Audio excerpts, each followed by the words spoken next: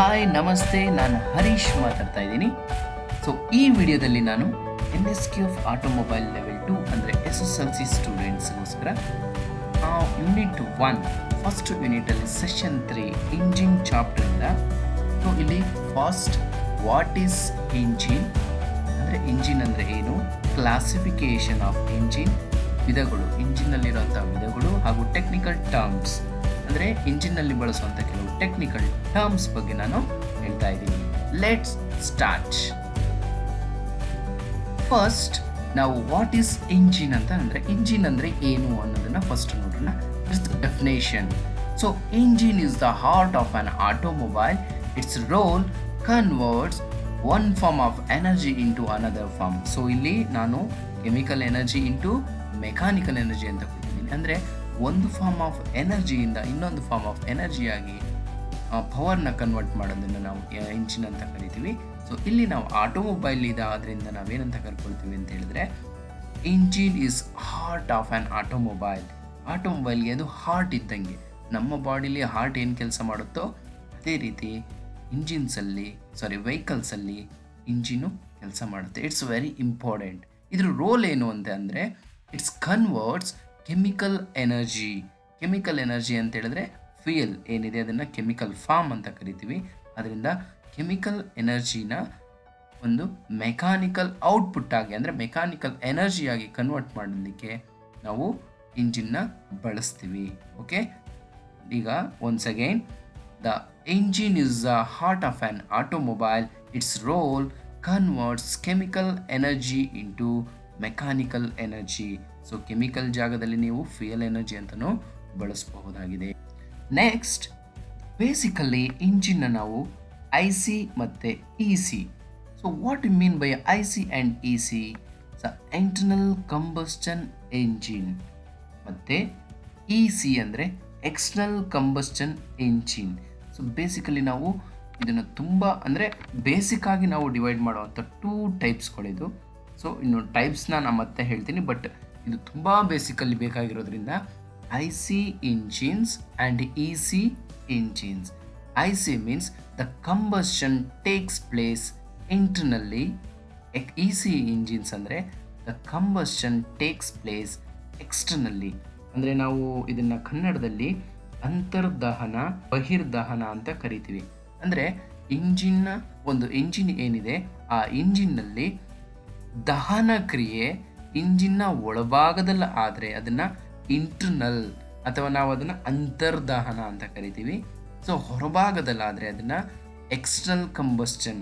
The combustion takes place external. ಇಲ್ಲಿ ಸಾಮಾನ್ಯವಾಗಿ ಒಂದು ಕ್ವಶನ್ನ ಜಾಸ್ತಿ ಕೇಳ್ತಾರೆ, ಅಂದರೆ example for external combustion engine. ಬಹಿರ್ದಹನ ಇಂಜಿನ್ಗಳಿಗೆ ಇದು ಒಂದು ಉದಾಹರಣೆ ಅಂತ ಹೇಳಿ ಇಲ್ಲಿ ನೀವು ಸ್ಟೀಮ್ ಇಂಜಿನ್ ಅಥವಾ ಹಬೆ ಇಂಜಿನ್ಗಳು ಅಂತ ಹೇಳಿ ಆನ್ಸರ್ನ ಆಯ್ಕೆ ಮಾಡಬೇಕಾಗತ್ತೆ. ನೆಕ್ಸ್ಟ್, ಒಂದು IC engine, 4 stroke IC engine, ಒಂದು ಪೆಟ್ರೋಲ್ ಇಂಜಿನ್ ಆಗ್ಬೋದು, ಡೀಸೆಲ್ ಇಂಜಿನ್ ಆಗ್ಬೋದು. ಇದು ಹೇಗೆ ವರ್ಕ್ ಆಗುತ್ತೆ 4 ಸ್ಟ್ರೋಕ್ ಇಂಜಿನ್ ಅಂತ ಹೇಳಿ? ಸೊ ಇಲ್ಲಿ ಒಟ್ಟು 4 ಸ್ಟ್ರೋಕ್ಗಳಿರುತ್ತೆ ಈ ಇಂಜಿನ್ಸಲ್ಲಿ.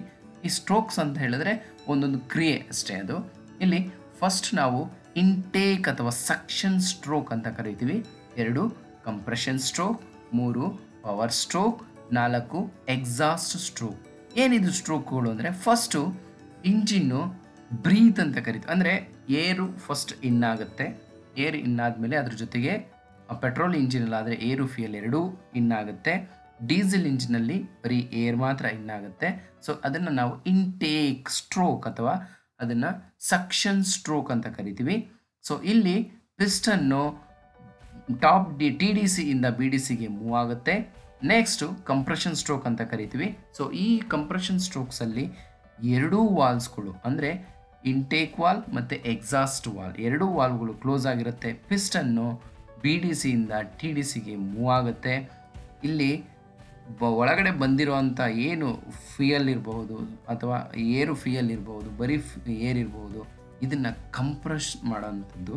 ಈ ಕಂಪ್ರೆಷನ್ ಕ್ರಿಯೆಯಿಂದನೇ ಇದನ್ನು ಕಂಪ್ರೆಷನ್ ಸ್ಟ್ರೋಕ್ ಅಂತ ಕರಿತೀವಿ. Next power stroke. ಏನಿದು ಪವರ್ ಸ್ಟ್ರೋಕ್ ಅಂತ ಹೇಳಿದ್ರೆ the actual power will be generated. Power generate ಆಗೋದು ಈ ಸ್ಟ್ರೋಕಿಂದನೇ. ಅದರಿಂದ ನಾವು ಇದನ್ನು ಪವರ್ ಸ್ಟ್ರೋಕ್ ಅಂತ ಕರಿತೀವಿ. ಇಲ್ಲಿ end of the compression stroke ಸರಿಯಾಗಿ ಗಮನಿಸಬೇಕು. ಎಂಡ್ ಆಫ್ ದಿ ಕಂಪ್ರೆಷನ್ ಸ್ಟ್ರೋಕ್ನ ಕೊನೆ ಇನ್ನೇನು ಮುಗೀತು ಕಂಪ್ರೆಷನ್ ಸ್ಟ್ರೋಕ್ ಅನ್ನೋ ಟೈಮಲ್ಲಿ the spark will be ಇಗ್ನೇಟೆಡ್. In petrol engines ಅಲ್ಲಾದರೆ SI engines ಅಂತ ಕರಿತೀವಿ, spark will be ಇಗ್ನೇಟ್. Diesel engines ಅಲ್ಲಾದರೆ the fuel will be enters through fuel ಇಂಜೆಕ್ಟರ್ನ ಮೂಲಕ ಫ್ಯೂಯಲ್ ಎಂಟ್ರಿ ಆಗುತ್ತೆ. ಹೈ ಕಂಪ್ರೆಷನ್ ಇರೋದ್ರಿಂದ ಅಂದರೆ ಅದನ್ನು CI ಇಂಜಿನ್ಸ್ ಅಂತ ಕರಿತೀವಿ. ಹಾಗಂದ್ರೇ ಕಂಪ್ರೆಷನ್ ಇಗ್ನೇಷನ್ ಅಂದರೆ ಪವರ್ ಸ್ಟ್ರೋಕಲ್ಲಿ ಫ್ಯೂಯಲ್ ಎಂಟ್ರಿ ಅಂದರೆ ಫ್ಯೂಯಲ್ ಇಂಜೆಕ್ಟರ್ ಮೂಲಕ ಎಂಟ್ರಿ ಆದಾಗ ಆ ಬಿಸಿಗೆ ಫ್ಯೂಯಲ್ ಏನಾಗುತ್ತೆ, ಬರ್ನ್ ಆಗುತ್ತೆ. ಆವಾಗ piston automatically moves from TDC to BDC, top dead ಸೆಂಟರಿಂದ bottom dead ಸೆಂಟರ್ಗೆ ಮೂವ್ ಆಗುತ್ತೆ. ಸೊ ಇದನ್ನು ನಾವು ಪವರ್ ಸ್ಟ್ರೋಕ್ ಅಂತ ಕರಿತೀವಿ.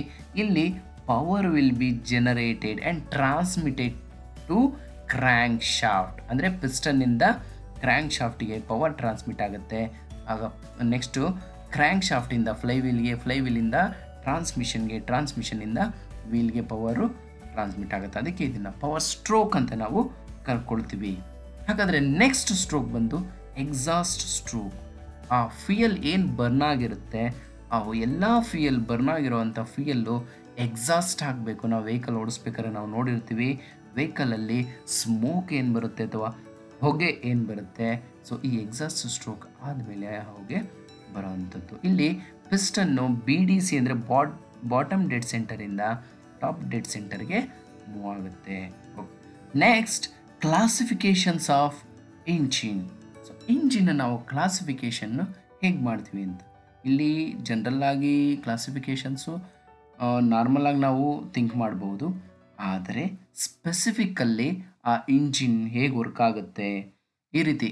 ಸೊ ಅದ್ರದ್ದು ಕಂಪ್ಲೀಟ್ ಡೀಟೇಲ್ಸೊಂದಿಗೆ ನಾನು ನಾನು ಹೇಳ್ತೀನಿ.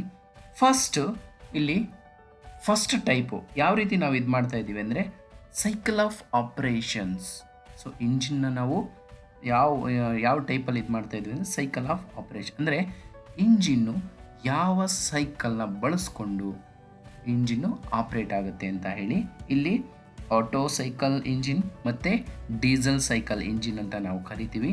ಇಲ್ಲಿ ಆಟೋ ಅಂತ ಹೇಳಿದ್ರೆ ಪೆಟ್ರೋಲ್ ಇಂಜಿನ್ನ ಫಸ್ಟ್ ಇನ್ವೆಂಟ್ ಮಾಡಿದ್ದು ಆಟೋ ಅಂತ ಹೇಳಿ ಆ ನೇಮು, ವಿಜ್ಞಾನಿಯ ನೇಮು. ಆತನು ಕಂಡಿಡಿದಂಥ ಒಂದು ಸೈಕಲ್ ಅಂದರೆ ಚಕ್ರ, ಆ ಇಂಜಿನ್ ಹೇಗೆ ವರ್ಕ್ ಆಗುತ್ತೆ ಅನ್ನೋದ್ರ ಮೇಲೆ ಅದನ್ನು ನಾವು ಕರಿತೀವಿ. ಎರಡನೇದು ಡೀಸೆಲ್ ಸೈಕಲ್. ಇದು ನಮಗೆ ಗೊತ್ತೇ ಇದೆ, ಅಂದರೆ ಡೀಸೆಲ್ ಇಂಜಿನ್ ಏನು ಹೇಗೆ ವರ್ಕ್ ಆಗುತ್ತೆ ಅಂದರೆ that is Rudolf diesel engine. ಅವನು ಏನು ಕಂಡಿಡಿದ ಒಂದು ಸೈಕಲ್ಲು, ಅದ್ರ ಮೇಲ್ಗಡೆ cycle means not bicycle, it's a cycle means ಒಂದು ಚಕ್ರ ಜಸ್ಟ್. ಅಂದರೆ ಅದು ಯಾವ ರೀತಿ ವರ್ಕ್ ಆಗಬೇಕು ಅಂತ ಹೇಳಿ, ಅಂದರೆ 4 ಸ್ಟ್ರೋಕ್ಗಳು ಯಾವ ರೀತಿ ವರ್ಕ್ ಆಗಬೇಕು ಅನ್ನೋದನ್ನು ಕಂಡುಹಿಡಿಯೋದಕ್ಕೆ ಇದು ಸೈಕಲ್ ಆಫ್ ಆಪ್ರೇಷನ್ಸ್ ಅಂತ ಕರಿತೀವಿ. ಇದರಲ್ಲಿ auto cycle engine, diesel cycle engine. Next ಎರಡನೇದು number of strokes per cycle, ಅಂದರೆ ಪ್ರತಿ ಚಕ್ರೀಯ ಚಲನೆಯ ಹೊಡೆತಗಳ ಸಂಖ್ಯೆ, number of strokes per cycle. ಒಂದು ಸೈಕಲಲ್ಲಿ ಎಷ್ಟು ಸ್ಟ್ರೋಕ್ಸ್ ಇರುತ್ತೆ ಅಂತ ಹೇಳಿ.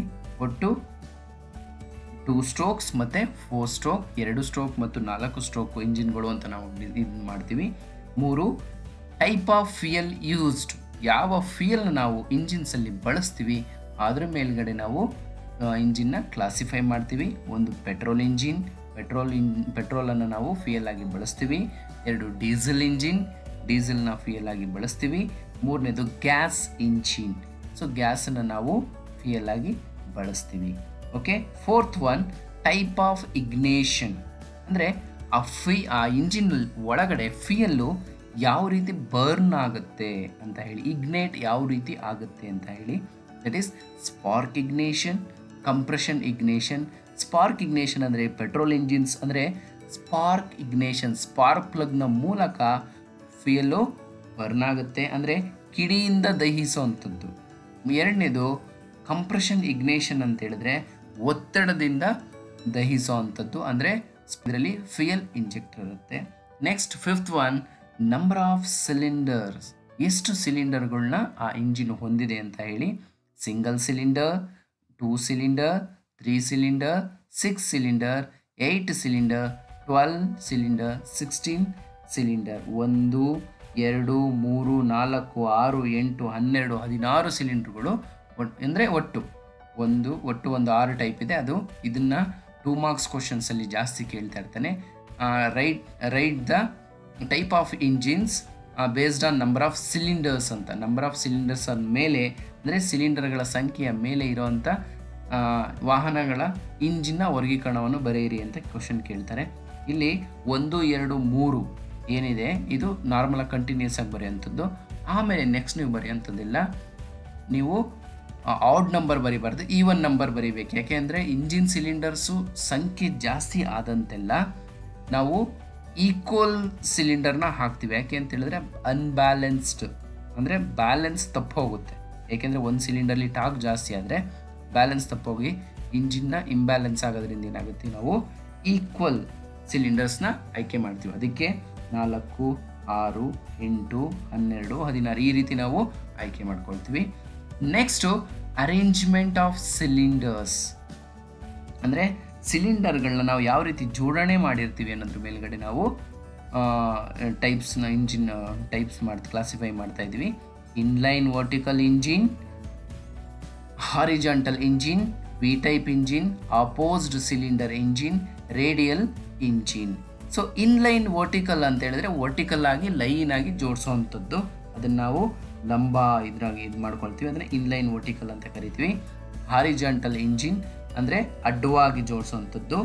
ವಿ ಟೈಪ್ ಅಂದರೆ ವಿವಿಧ ಅಂದರೆ ಜಸ್ಟ್ ಈ ಕಡೆ ಒಂದು ಈ ಕಡೆ ಒಂದು ನಾವು ಜೋಡಿಸಿರ್ತೀವಿ.